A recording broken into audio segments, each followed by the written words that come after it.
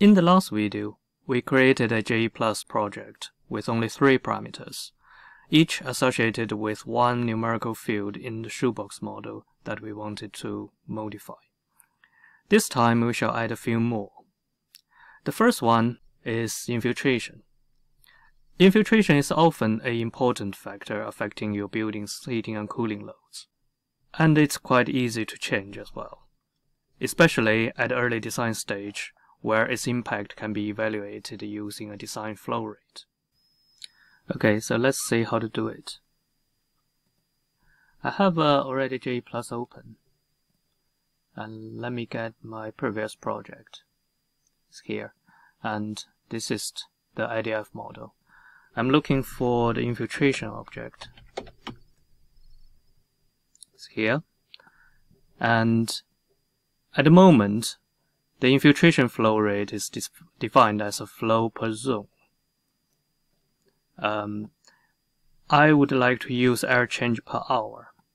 So what I need to do is to change this field to air change per hour, and then remove this number, but instead put a search tag in this field. But to be sure what is the option to put in here, I'd better have a look at help.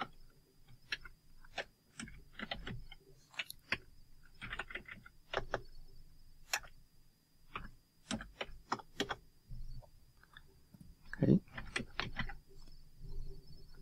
that's the same object, and if you scroll down, you see the field for design flow rate calculation method, and this is the exact option that we want to use in jEPlus in the model. So I paste it here, and then remove this field and put a search tag there in a moment once we have that parameter created. So now let's create a parameter. So this one is called infiltration.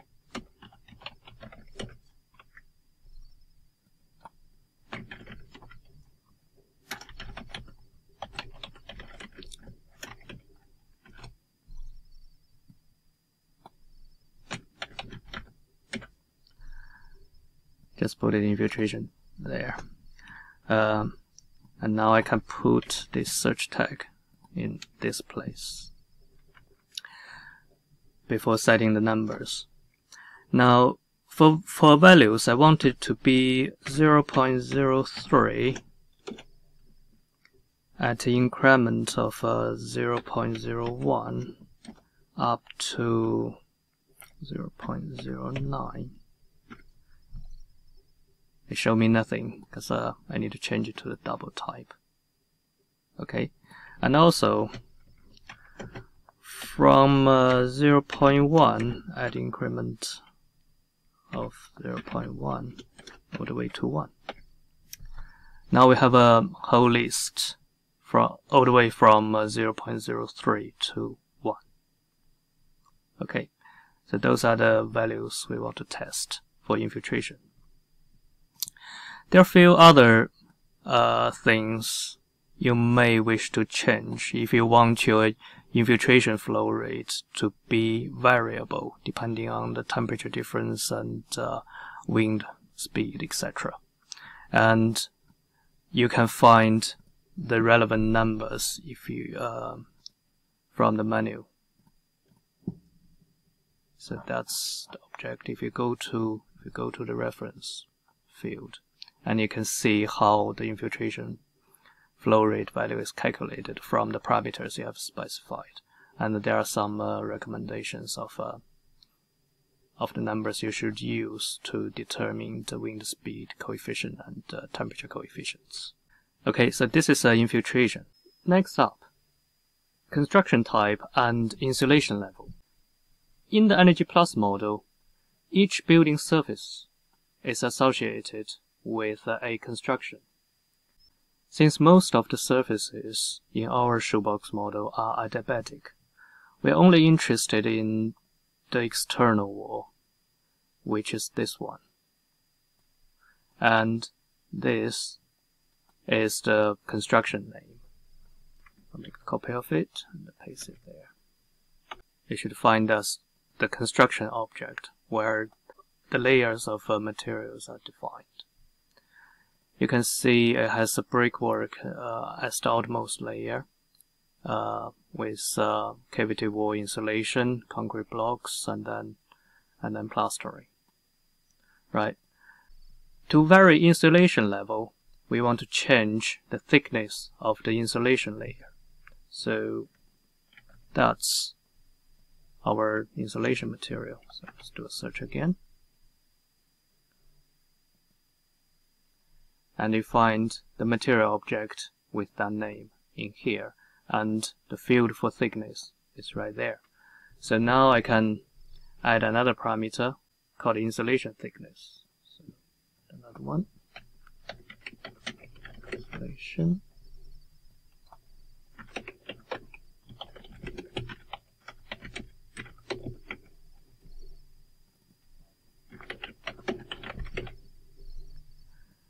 And for value, I want to vary it from 0.05, that's 5 centimeters, to at a step of 0.05 all the way to 0.3. I think that'll be enough. Okay. So from 5 centimeters to 30 centimeters. And I'll put search tag in this place. Okay. So what if you need other constructions? The simplest way is if you can reuse the existing materials and just by rearranging the order of them and create new wall types, for example. I can make a copy of this. I'll make 2 copies of this. So the original one, I'll call it wall cavity. And this one, the second one, I change it to solid wall with external insulation. And the third one be wall with internal insulation. Okay, and for external insulation, the outermost layer should be some kind of rendering. I will use gypsum plastering, which is not right, but I doubt if it will make any difference in the simulation results.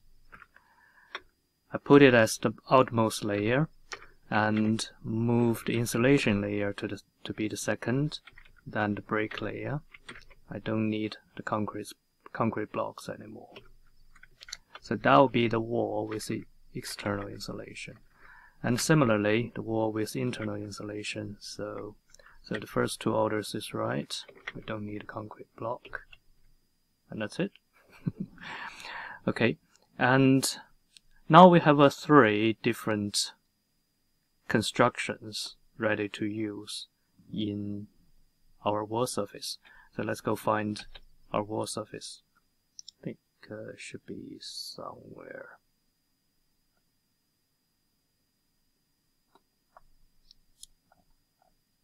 It should be somewhere here. So now this model is quite small. I can just scroll and find it, but in most cases you will need to search. So this one is referencing the project wall. Remember, we have renamed it to wall cavity and wall external and internal. And we will turn this field, the reference to the construction name, into a parameter, which means we will add a new parameter now. So this one is call it wall construction.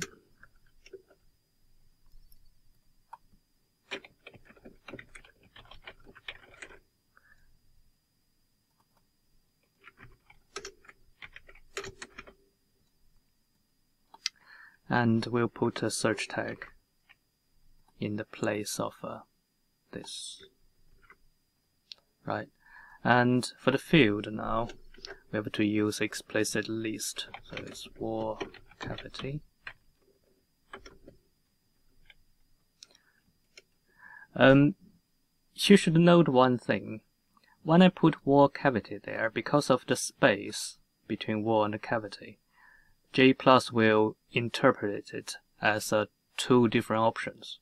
You see the extra comma here, and that's not right. So in this case, you need to encapsulate it with a pair of quotes. So that's wall cavity, wall external, and wall internal. Now it's quite easy to get to have a typo in there, so you'd better go back and copy and paste. That'll be safer. Otherwise, it's quite difficult to spot a typo. You can see the value type doesn't really make much difference. It should be discrete. So in this way, jEPlus will know to put wall cavity in the place of this search tag when it's running the models. We can actually make it even easier.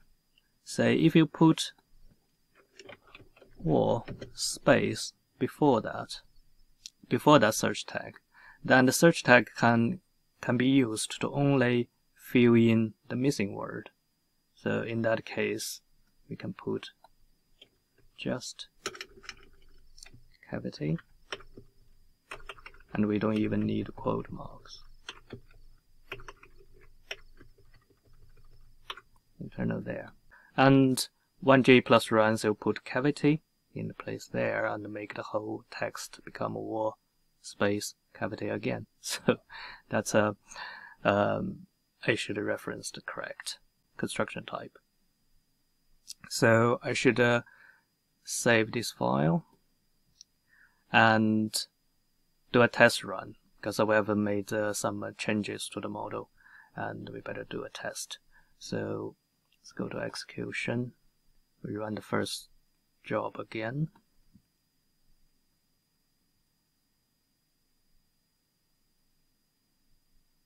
Yeah, still doesn't take long, and we can have a look at the results, see if everything's there.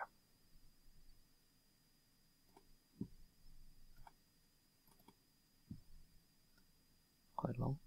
So there's our original parameters. Now we have an infiltration level, we have a insulation thickness, and the cavity wall. That seems alright. And jEPlus finished with no errors. So that's a good sign. That means our copy and paste creating construction was okay. And there's absolutely no heating demand, which is actually pretty much as expected, because the heating set point is very low. The infiltration level is very low. Insulation, there's some at least, so yeah, in our model it shows no heating, so that all seems fine. Remember to close Excel every time you look at the results tables, because when it's open, jEPlus will not be able to write output tables, and it doesn't know why, so it will fail. You don't get new results. So remember to close it whenever you look at results. Okay, a few other things to mention. This is a very simple way to create new constructions, but if you need new materials or need specific constructions that you can't easily edit in this way, there are a couple of other ways to get them. The first one is, of course, go back to your original model and change construction of the surface you want to. Say in Design Builder, it provides lots of different constructions. Really too many. Can't even easily find the one you want. So I would not bother. I'll just change it to any one, and then you export the model again, and open the exported file in the text editor and find your construction and the materials you used, and copy and paste those into your model template. This sounds like a little tedious, but over time you can collect your own library of material and constructions, and things will get a little easier. For constructions and materials, you can put as many as you want in the same IDF model, even if you don't need them, or the model don't reference them. jEPlus will give you warnings, but it doesn't interfere with the simulation at all. In jEPlus distribution, there is a construction library already. So if we have IDF editor here, and if you go to Files and Open Dataset, you'll see one is called Archery 2005 Hall of Fame Materials. Well, it's not Hall of Fame, it's Handbook of Fundamentals Materials, but anyway. It has over 200 material definitions and 15 different constructions, and some special materials representing R value and air gap, etc. So plenty to choose from. So you can actually go find this file and copy and paste the whole content into your model, and then you can reference any of the construction types directly from there. I'm not going to show you how to copy and paste here, but that's the idea basically. Right, so that's about construction really. You can use the same process for window constructions. This model is exported from Design Builder, and they still use numbers for window construction and the materials, which is slightly harder to understand what they are. But the process is exactly the same. And you can also use it for schedules. See, you can have as many schedule objects in your model as you like, and use a parameter to control which one is actually used. And of course, you can change the field within each schedule object, like what we did with heating and cooling set points. Next, let's look at the geometries. Shading first.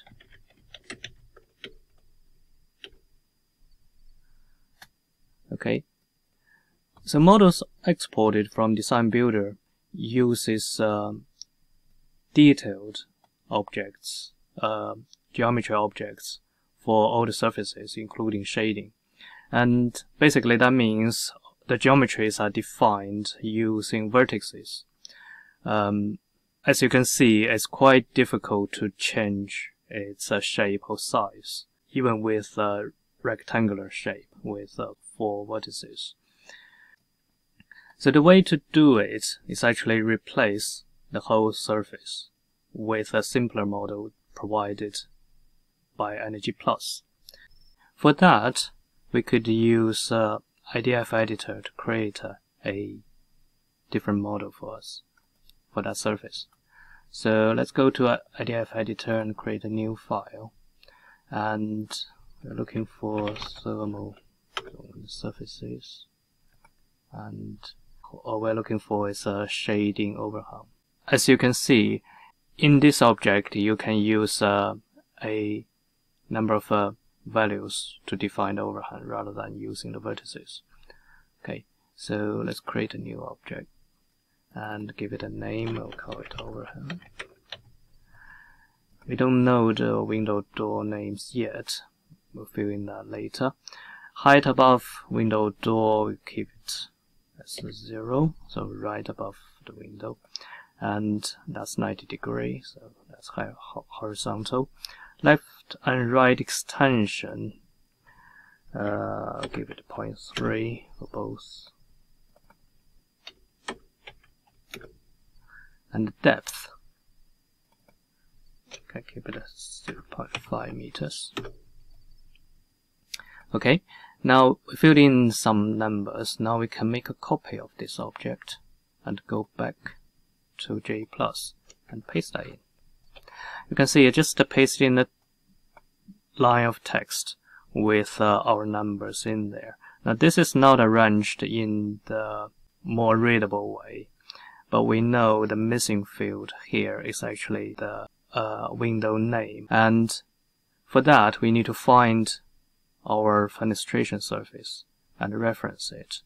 And it's right above our original shading device. So this is our window. And that's the window name. Copy that and paste it in here. And you should remember to remove the first one, that IDF text. This is not what a IDF model need object. Now we can get rid of this one. And we shall turn the depth of the overhang into a parameter. So let me add another parameter.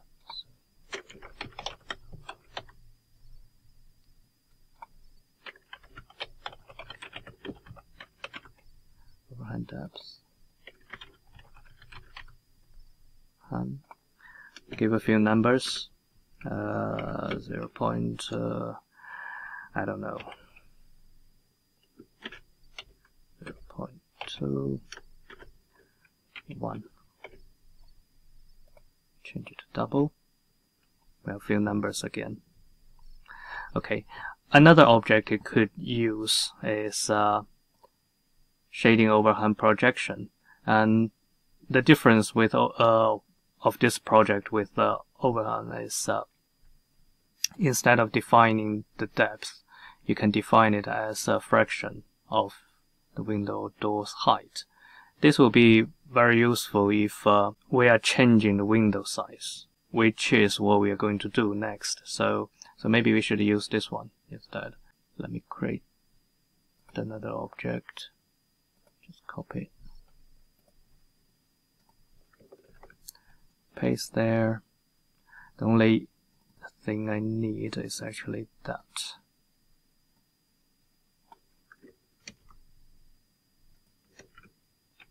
Now that's the shading overhang object, overhang projection object, and now this value is no longer a length, but rather a fraction of the height of the window.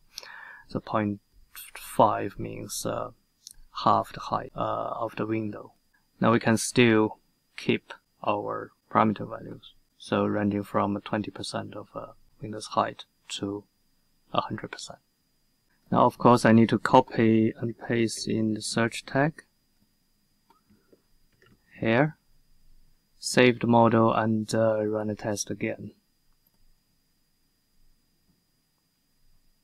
It's always a good idea to test your model whenever you make some changes. This time I want to see how the geometry looks like. There are two files actually, it's in here. I have a DXF here, which is the 3D model, but it's not a format I would like to view on this computer. So unfortunately we have to go back to jEPlus and to our model and add another output. And this time we have a VRML. Saved file, run it again.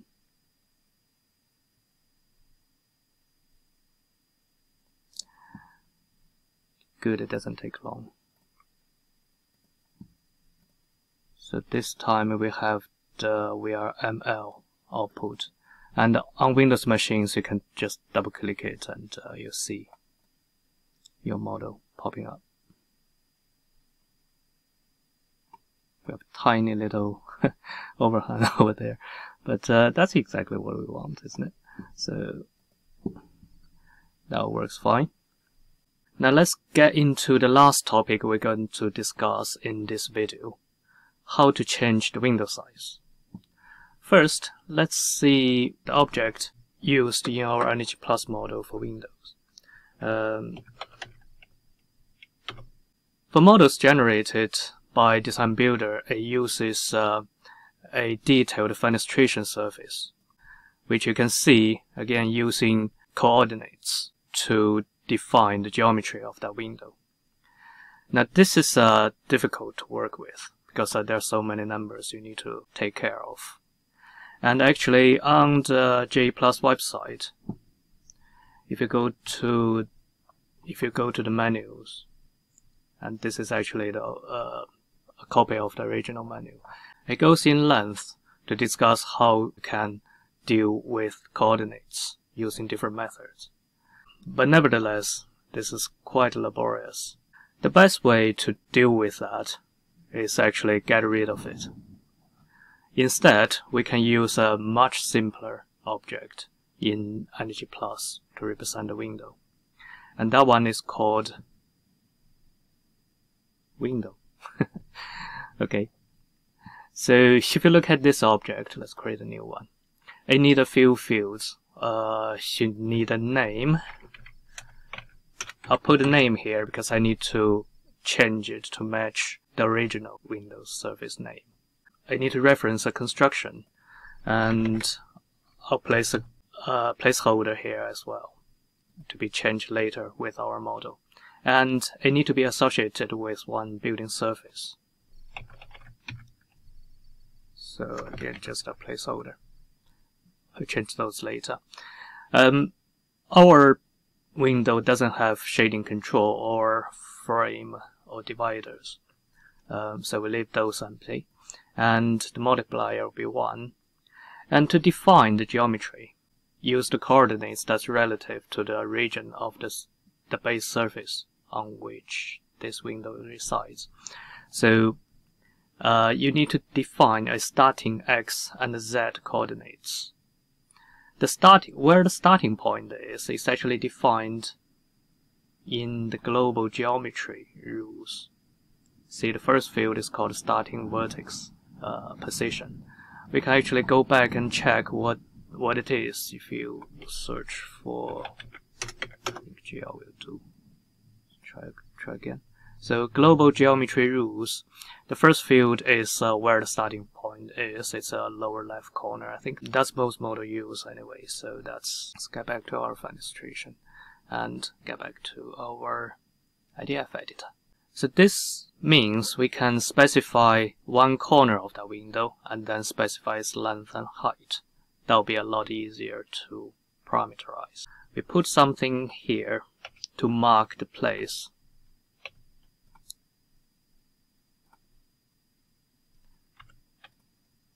Okay, and then copy this object and paste it into our jEPlus model. I'll put it right above here. Oops. Okay, remember to remove the first IDF.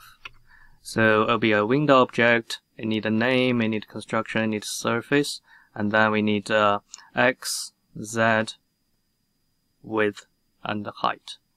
Right. So now I can copy things over. So get the name in here. The construction is actually that one. So construction name, you can see there. Surface is the next field. Okay, I'll leave the next two fields empty. And this is the window multiplier. It should be 1. And the first thing we need to parameterize is x. The next one is z. And the third one is width. So this time I'm defining the search tag first, and then we go back to create those parameters, and that one is height. Okay, so 4 search fields, and now let's go create those parameters. So the first one we need to add is the width of the window. So width.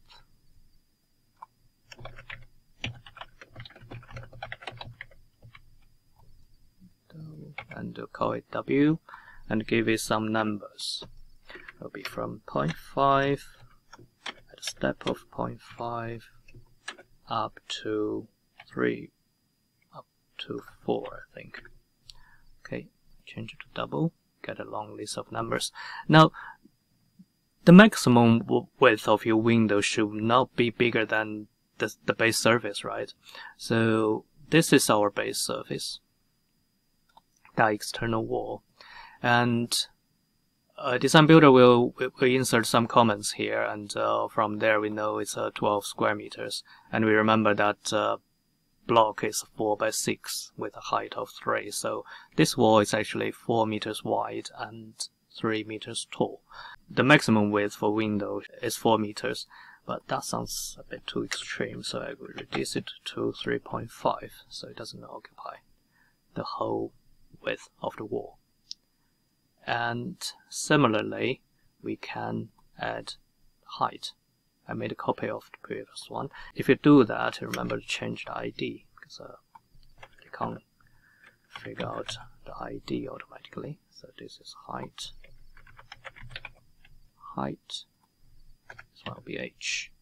And it's 3 meters high for the wall. So we reduce this to 2.5 meters. So the maximum height of the window should be 2.5 meters. Right. So we have the parameter for width and height defined. The next one we need to figure out how to define X and Z, because that should be dependent on the width and height. And for that, we need to do some calculations. And how this calculation is done is best illustrated using this diagram. Right, you can see this is your base surface, and in the model it's still defined using coordinates. But we don't have to worry about that, because using the window object, or your window coordinates is relative to the region of that surface, which is 0 and 0. In which case, it's very easy to figure out what the coordinates of the lower left corner by knowing the width and height of the surface and your width and height parameter. And this is the formula you can use. Basically, you find the center point and then move it down and to the left with half width of the window, right? So that's fairly simple. So we just need to put those formula into jEPlus to define the starting point of that window. We add another parameter. This time it's X. So X of this lower left corner. Call it X. And this time we were using a formula to calculate it. That requires a special syntax. It's called @calc. Okay. And we need the width of the surface first, which is 4 meters, and divided by 2 minus our width parameter. So whatever value this parameter take, we shall use half of it. So P7 divided by 2 and close the bracket. Now jEPlus will interpret @calc and show it as a question mark equals, right? And it will try interpret the parameter you put in as well. And this currently shows P7. That's actually not right, because in jEPlus it's case sensitive. The parameter ID need to be perfectly matched, so it's actually capital P. And once you've done that and jEPlus found that parameter, which must have been defined before this formula, I will put the search tag there in place of the parameter ID. In this way, you can know that jEPlus actually understand what this formula is. So that's how you calculate X coordinate of the starting vertex. We do the same thing for Y. So I'll make a copy and change it to Y, Y, Y, and this time it's P8. Okay. So Y is calculated from the height, and you can check the formula if it is right. Right, so we have the parameters defined for controlling the size of the window. Now we can get rid of the original window block. Okay, save the model and do a test run.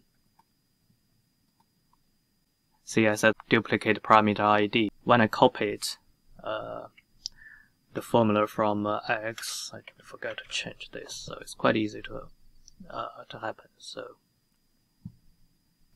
but the good thing is jEPlus will warn you about that, so that's all right.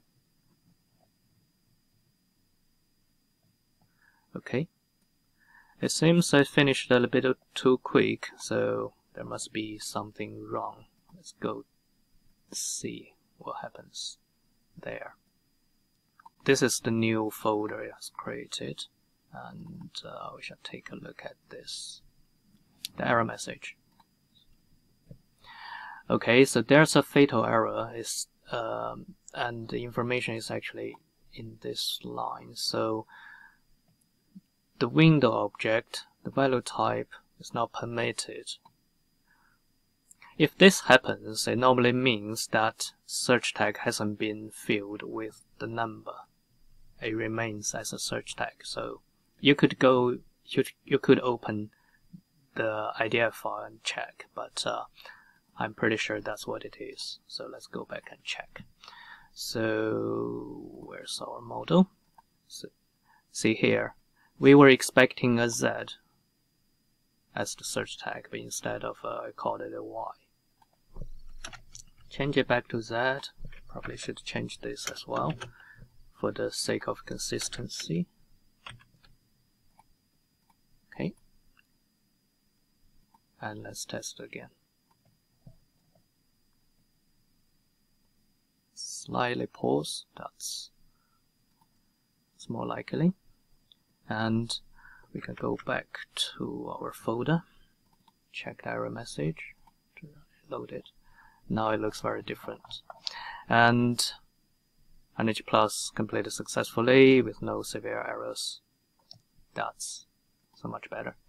And we can look at our model. There we go.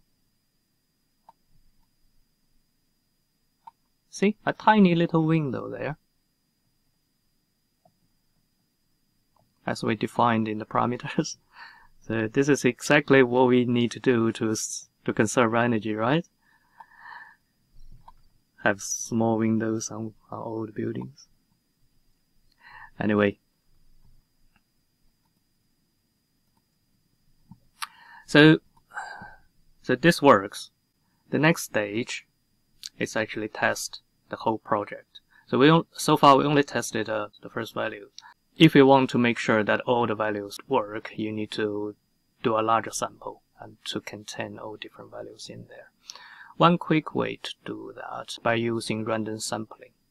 Okay, if you go to execution and change the run option to a random sample and use LHS, because Latin hierarchical sampling will ensure that each parameter value will be included in the sample. So we give it a sample size. Let me see. The one with most values is actually this one. It contains 17 different values. All others has fewer alternative values in them. So if we put 17 there, ideally that 17 cases should have odd values from each parameter. Now let's see if it works that way. I'll run a simulation of these 17 cases. It still shouldn't take. It still doesn't take very long because the models are very quick.